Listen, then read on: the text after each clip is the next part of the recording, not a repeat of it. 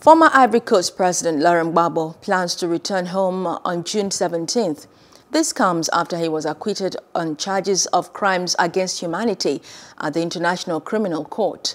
The ICC confirmed in March that Gbagbo and Charles Blair Goude were in the clear over the post-electoral violence that rocked the West African nation in 2010 and 2011.